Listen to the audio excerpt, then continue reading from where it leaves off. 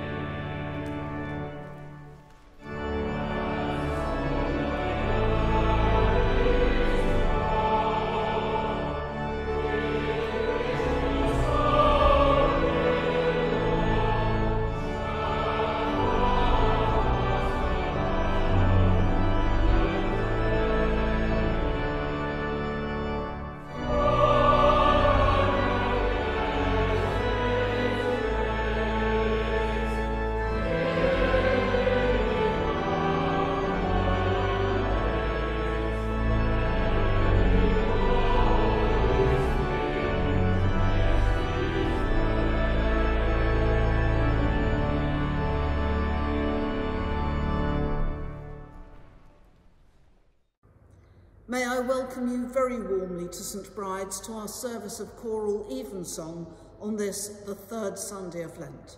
We're delighted that you are able to join us online for this service. Beloved, we are come together in the presence of Almighty God and of the whole company of heaven to offer unto him through our Lord Jesus Christ our worship and praise and thanksgiving, to make confession of our sins, to pray as well for others as for ourselves, that we may know more truly the greatness of God's love and show forth in our lives the fruits of his grace, and to ask on behalf of all men such things as their well-being doth require. Wherefore, let us kneel now and humbly confess our sins to Almighty God. Let us pray.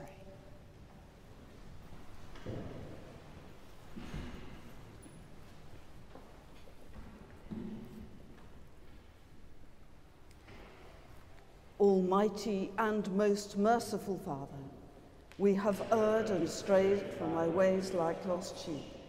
We have followed too much the devices and desires of our own hearts. We have offended against thy holy laws. We have left undone those things which we ought to have done, and we have done those things which we ought not to have done, and there is no health in us. But thou, O Lord, have mercy upon us, miserable offenders. Spare thou them, O God, which confess their faults. Restore thou them that are penitent, according to thy promises declared unto mankind, in Christ Jesus our Lord. And grant, O most merciful Father, for his sake, that we may hereafter live a godly, righteous, and sober life, to the glory of thy holy name. Amen.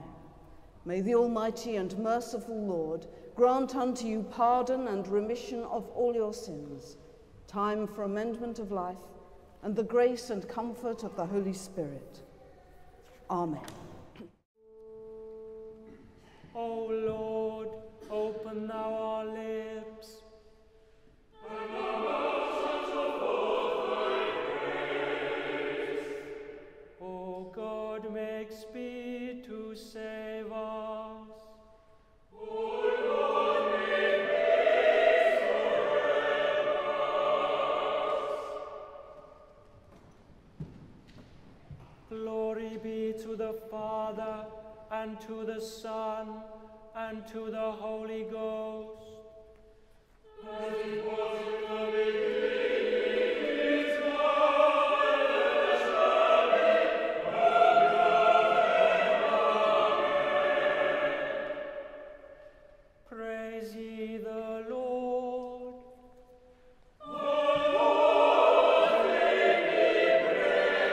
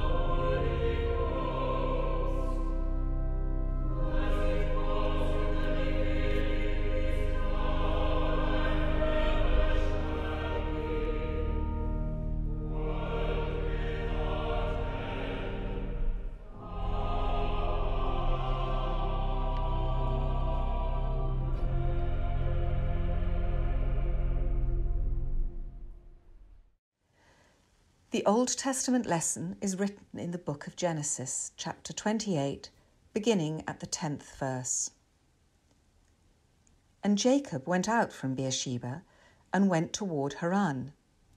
And he lighted upon a certain place, and tarried there all night, because the sun was set. And he took of the stones of that place, and he put them for his pillows, and lay down in that place to sleep. And he dreamed, and behold, a ladder set up on the earth, and the top of it reached to heaven. And behold, the angels of God ascending and descending on it. And behold, the Lord stood above it, and said, I am the Lord God of Abraham thy father, and the God of Isaac. The land whereon thou liest, to thee will I give it, and to thy seed. And thy seed shall be as the dust of the earth, and thou shalt spread abroad to the west, and to the east, and to the north, and to the south. And in thee and in thy seed shall all the families of the earth be blessed. And behold, I am with thee, and will keep thee in all places whither thou goest, and will bring thee again into this land. For I will not leave thee, until I have done that which I have spoken to thee of. And Jacob waked out of his sleep and said, Surely the Lord is in this place, and I knew it not. And he was afraid, and said, How dreadful is this place! This is none other but the house of God, and this is the gate of heaven. And Jacob rose up early in the morning, and took the stone that he had put for his pillows, and set up for it a pillar, and poured oil upon the top of it. And he called the name of that place Bethel, but the name of that city was called Luz at the first. This is the word of the Lord. Thanks be to God.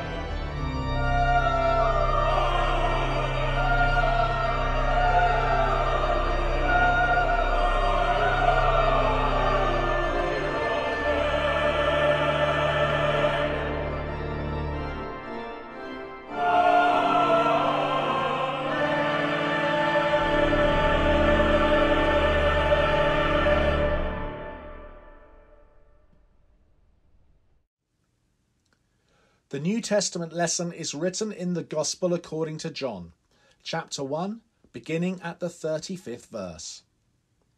Again, the next day after, John stood, and 2 of his disciples. And looking upon Jesus as he walked, he saith, Behold the Lamb of God.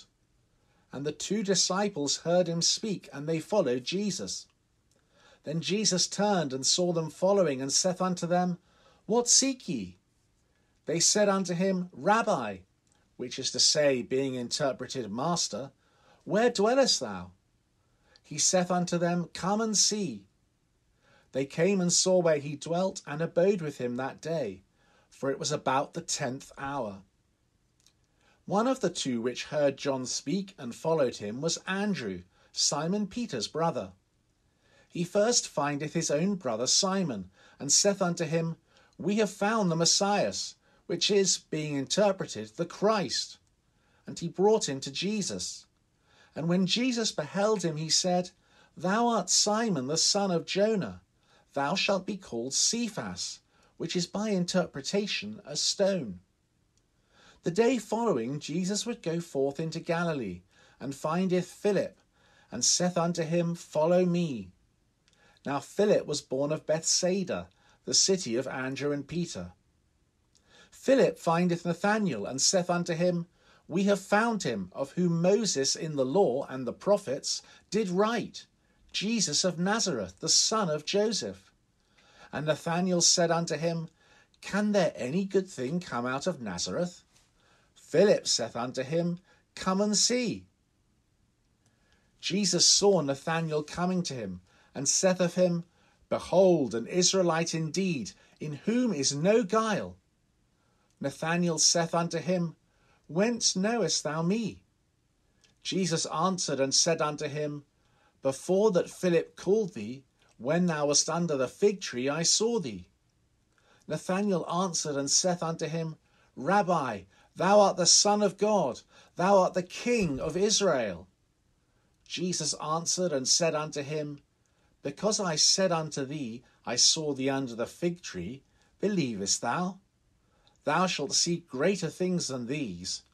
And he saith unto him, Verily, verily, I say unto you, hereafter ye shall see heaven open, and the angels of God ascending and descending upon the Son of Man.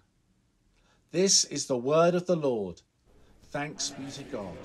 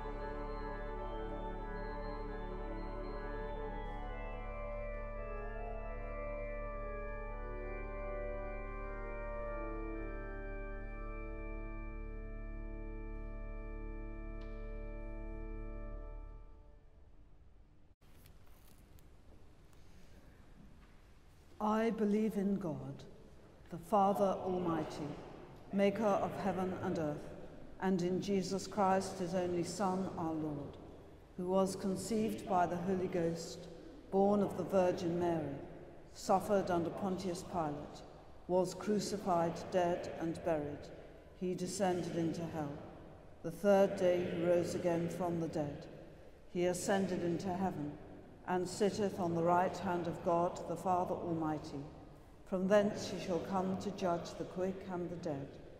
I believe in the Holy Ghost, the Holy Catholic Church, the communion of saints, the forgiveness of sins, the resurrection of the body, and the life everlasting. Amen. The Lord be with you. And with thy spirit. Let us pray.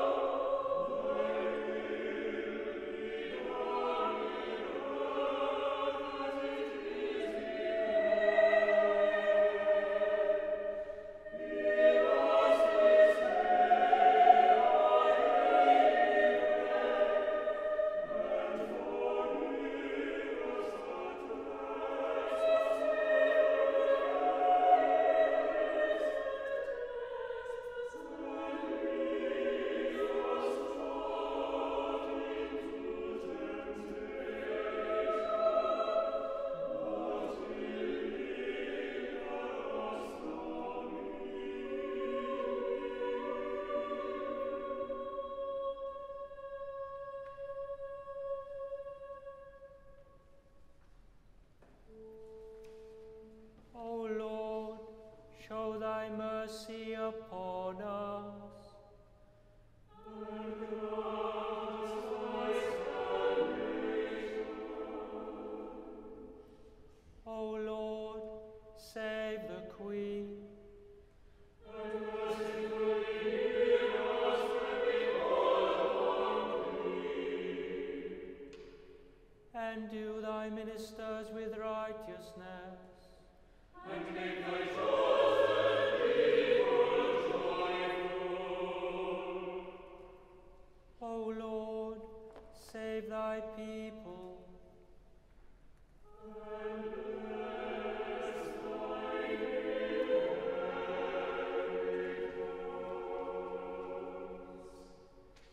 Give peace in our time, O Lord. Because there is a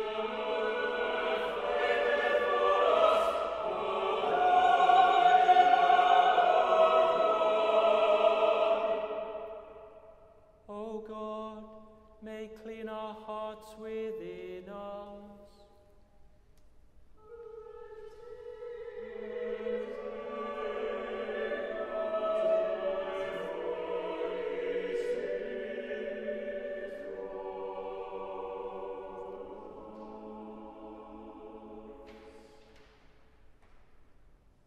Almighty God, whose most dear Son went not up to joy, but first he suffered pain, and entered not into glory before he was crucified.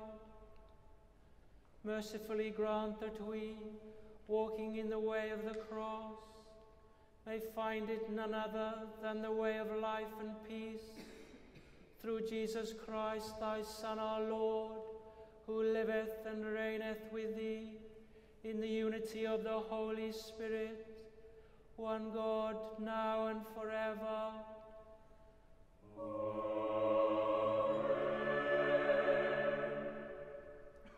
O God, from whom all holy desires, all good counsels, and all just works do proceed, give unto thy servants that peace which the world cannot give, that both our hearts may be set to obey thy commandments, and also that by thee we, being defended from the fear of our enemies, may pass our time in rest and quietness, through the merits of Jesus Christ our Saviour.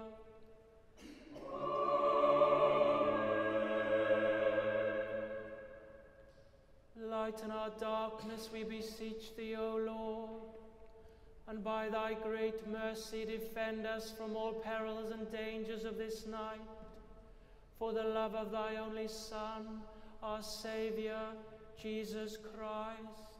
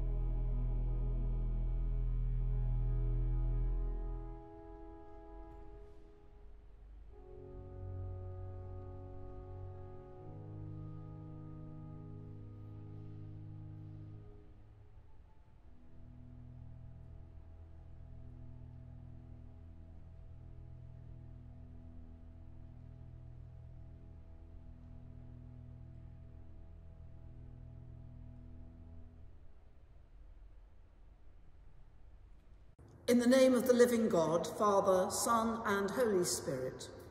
Amen.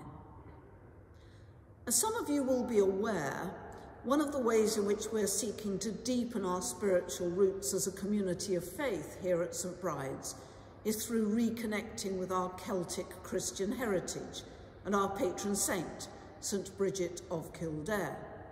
We're currently exploring the idea of refurbishing our main crypt chapel downstairs, with the idea of dedicating it specifically to St. Bride, St. Bridget's memory, and using it as a focus for Celtic prayer. And it is a particularly appropriate strand of Christian tradition for us to be exploring at the present time, with its profound connection to the theme of God in creation. We are all, I suspect, acutely aware of just how critical our relationship with the created world truly is. And, as it happens, during these past 4 days, the Church of England calendar has celebrated 2 other very famous Celtic saints. Thursday was St. Patrick's Day, when we commemorated Ireland's patron saint. And today, the 20th of March, is the feast day of St. Cuthbert of Lindisfarne. Cuthbert was born around the year AD 640, probably in the lowlands of Scotland. As a young boy, he experienced a profound experience of the presence of God and resolved to dedicate his life to God's service. He was admitted as a monk to Melrose Abbey and eventually moved to Lindisfarne, where he became abbot and was consecrated a bishop in the year 685. He travelled tirelessly around his diocese, walking and preaching, but also retreating for times of solitude and prayer. A few years ago, I had a very memorable holiday in the northeast of England, during which we visited some famous sites associated with Celtic Christianity, which included a visit to Lindisfarne. It was not my first time there, but I found myself deeply affected by the experience, just as I was on my initial journey over the famous causeway to that remarkable island. There is something about the ruins of the ancient abbey, a holy site where prayer has been valid for centuries. There's something about it that leads one to experience it as a thin place, a place where the boundary between the heavenly and the earthly feels to be very fine indeed. And although we happened to be there at the height of summer, the wind was strong and the weather blustery. One felt very exposed to the elements and to the gaze of Almighty God. Those of you who have visited Lindisfarne yourselves may remember that there is a tiny island just off the main island's coast, which, like Lindisfarne itself, is cut off by the sea each day at high tide, but connected when the sea is out. In other words, you can clamber over the rocks to reach it when the tide is away. Traditionally called Hobthrush, it is now better known as St. Cuthbert's Island, because it was there, within sight of the main island, that Cuthbert withdrew to embrace the life of a hermit. Eventually, he felt that even that isolated place was simply not remote enough for him, so he relocated to Innerfarne instead, which was the place of his eventual death. On my last visit to the Abbey on Lindisfarne, the tide happened to be out, so for the first time I was able to make the rather challenging journey to St. Cuthbert's Island over the slippery rocks. I went there alone, and I found the place extraordinary. It was profoundly moving to think that all those centuries ago, Cuthbert had knelt there in solitude, yearning for ever greater closeness to God and closeness to the elements, without any of the distractions of normal human life to get in the way. The Venerable Bede described Cuthbert's time at Lindisfarne as follows.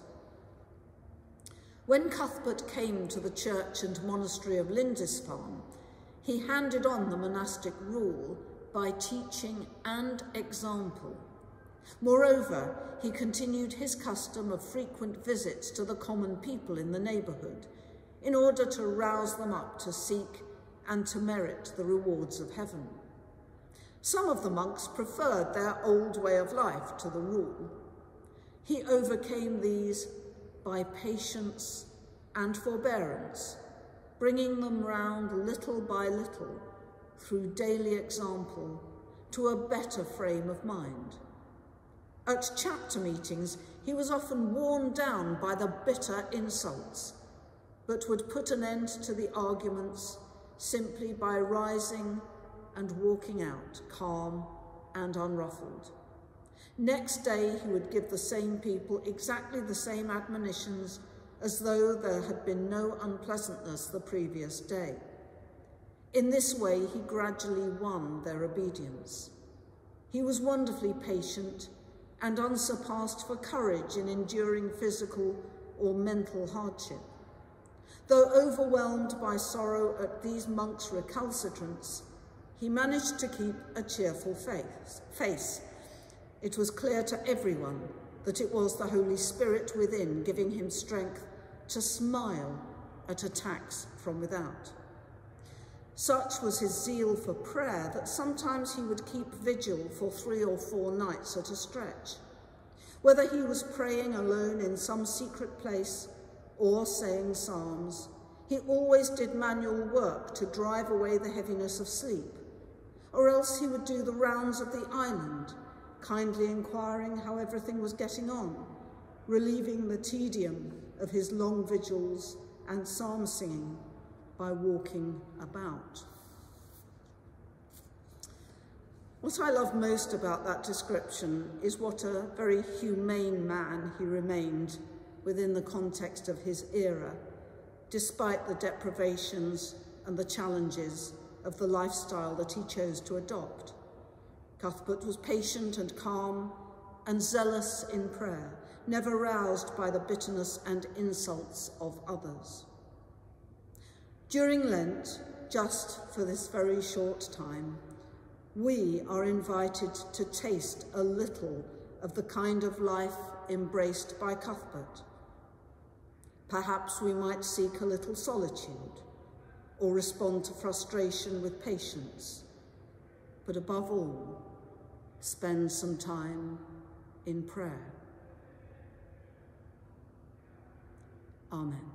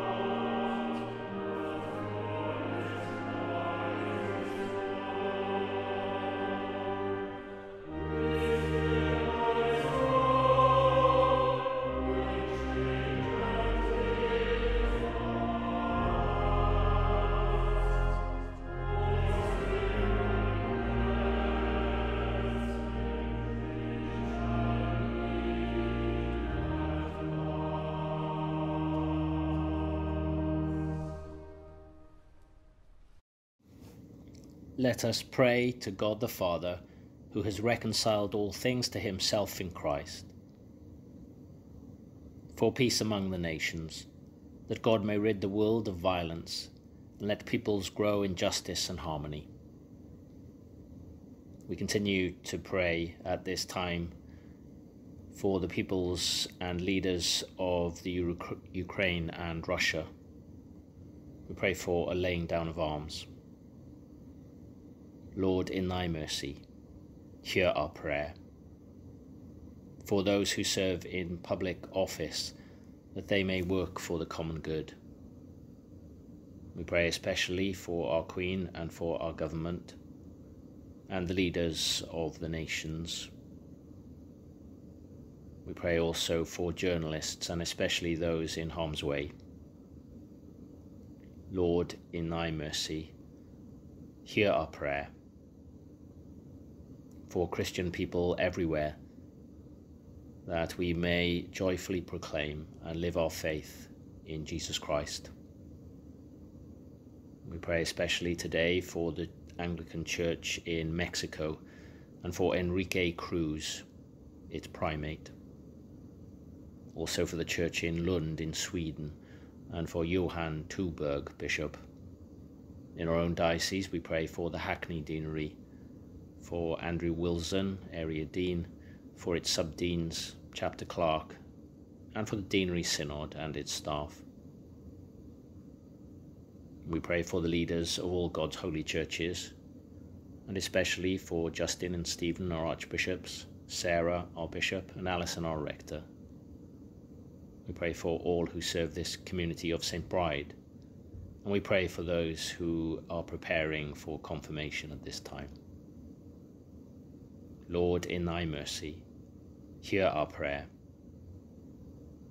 For those who suffer from hunger, sickness, or loneliness, that the presence of Christ may bring them health and wholeness.